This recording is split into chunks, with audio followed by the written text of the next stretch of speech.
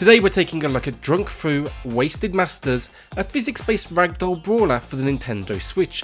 This one, over the years, it's found a cult following, but does it do enough to earn a whole new audience as it joins the eShop? Well, hit subscribe, hit like, leave a comment with your thoughts below, and with that, let's get this started. So before we do jump in, we will be giving away a couple of codes for this one on the North American store, so head to that description below to get your entries in. Let's talk gameplay.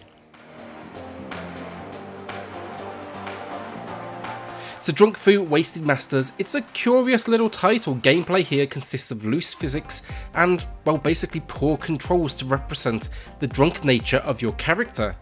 You'll essentially here get the option of stumbling around, dodging, a jump mechanic, a light attack and a heavy attack, all with the aim of the game being to knock your opponent out of the arena to rack up the most points and take victory. Now, as gameplay goes, it's definitely not taking itself seriously, that's for sure, and understandably so. Its aim, it's just nonsensical fun, and I will say it achieves that pretty much at every level. The combat for the most part feels good, the attacks they work well, varying heavy attacks add flavour, and then the jump mechanics are useful throughout. Unfortunately, I wish the movement was more finely tuned, though I understand what they were trying to achieve here, and what they wanted to represent, but what I found was it was a little bit too loose to ever really feel like you were in complete control, and I'd find myself actually making silly mistakes and walking off platforms. It did end up leading to quite a bit of frustration for me. Now, when it comes to gameplay modes, don't expect a story. Here, you basically get two choices, either local multiplayer with friends or bots, and then online multiplayer. In these modes then, we get 4 different game modes. Time limited, here we get points for knocking opponents out of the arena in a set time limit. One called Free Lives, this mode you get 3 lives, last one standing wins. King of the Keg, it's King of the Hill when you need to stand in a circle the longest. And then finally, Swarm AI. You and bots or friends team up against swarms of AI players. While they're not hugely different, you know, the end result's the same, knock people out of the arena, it definitely adds a good bit of variety for a game that's coming in under $10. For gameplay, I will say I wish they'd done more though to incorporate the levels themselves. Yes, they're all multi-platform, multi-tiered, but if you take a look at something like Gang Beast, not yet available on the Switch, here their worlds incorporate traps and things you can knock enemies into. I think it would have been a nice way to add a level of strategy to this whole experience. It's kind of lacking in that area of strategy right now. Unfortunately, what this means is Drunk Fu Wasted Masters is button mashing on those attack buttons. Outside of this then, though, gameplay wise, that's really it. It definitely has its problems. Yes, it's repetitive for sure, you're not going to be, you know, playing solo, put it that way.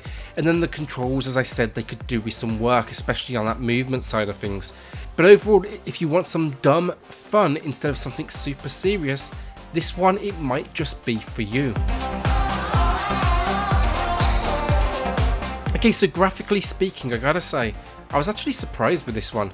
I did like quite a bit of it, suitably over the top. What we get here are ragdoll characters that can be dressed up. The game actually features a pretty extensive customization suite to change clothing and features, and then the worlds, they're bright and colourful as you would expect of a game of this nature. The game, it just does a good job with its levels and of adding variants from beach bars through to helipads to my personal favourite, it was a diner. Each provides enough change to feel unique, at least visually. Overall, visuals here, they were slightly pixelated and rough around the edges compared to its other console counterparts, but for the most part it does exactly what it sets out to achieve, an over-the-top colourful world for our ragdoll warriors to inhabit. Outside of that, for graphics, there's very little else to add except for a few basic menus, and they just do their job perfectly and make navigation simple. That's all you can really ask for, so good work overall on the visual front.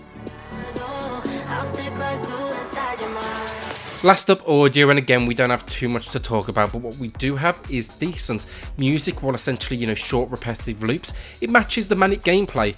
The menus then have that fast pace we would expect leading up to the action, and then the sound effects, while occasionally low quality sounding, shall we say, they do enough to represent the attacks and the movement at least.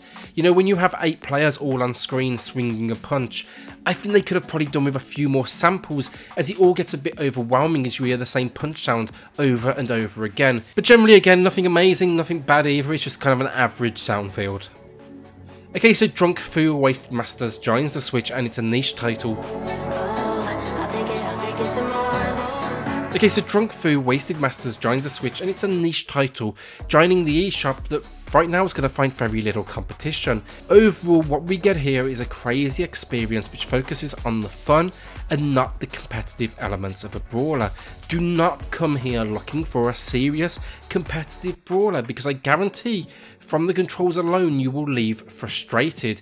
This one is about smiling, having fun and joking with your friends, nothing more than that. What we do get here though is a decent amount of levels. We've got 4 game modes, a pretty decent character customization suite, and then online play and local. It's pretty good bang for its buck. As I said, it's coming in under $10. Unfortunately though, for me, the controls, they're kind of lacking honestly, even when it's just meant to have fun with friends, and the worlds were nice to look at, they add very little to the experience, and I really do think that's a missed opportunity here. Today I'm awarding Drunk Fu Wasted Masters an above average 6 out of 10.